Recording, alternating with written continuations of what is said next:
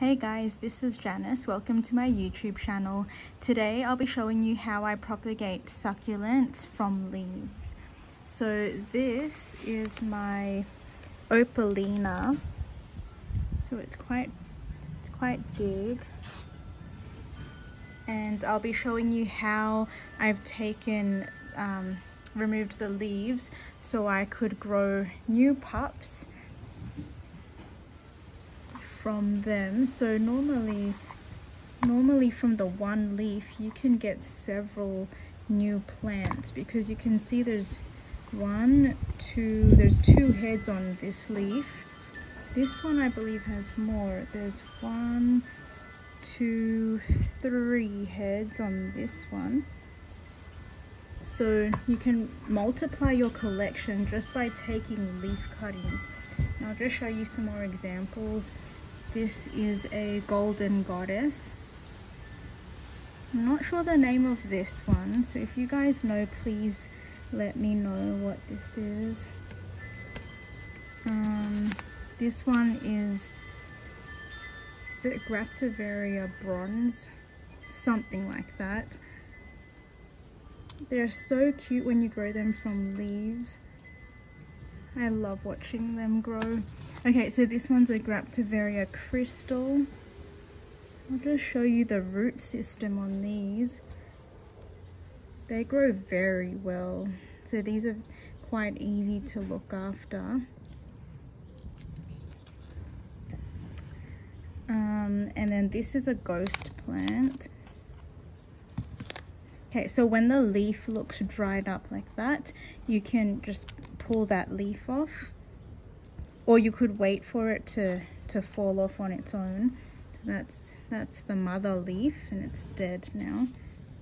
Okay, so that one's growing well. Okay, so now let's go over to the opalina. It's also flowering here in Australia. It's spring, so it's about to bloom. Okay, so here there's a dead leaf. That won't work, that won't propagate, but I like to take it from the bottom, and you just twist it from side to side until it comes off. You want to make sure that you have a clean cut, because that's where the little baby rosette will form at the end of that tip, just like these ones here. Okay, so I might take a few. Okay, there we go. Let me see if I can show you the stem.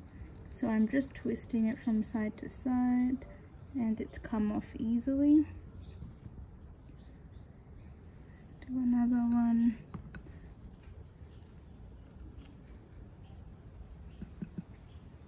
There we go.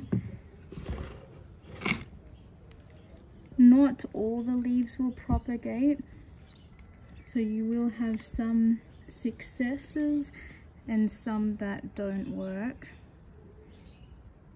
So I like to take a good handful or more. So there we go. I think I'll just do maybe 2 more. That one, and one from here. There. And you can hardly notice that you've taken leaf cuttings from the bottom. See, the rosette is still intact. Whoops, dropped that one. So that's how I take my leaf cuttings to propagate and multiply my collection. All right. Also, when roots start to form, that's when I start to spray them with water. So you just mist it lightly until they develop into more mature plants. Then you can water it more thoroughly. So this one looks like it has a pretty good root system. I'm just going to pull it out and show you. So you can see the roots there at the base, and since all that soil has come off with it, I could plant that up on its own. Alright guys, hope you enjoyed this video.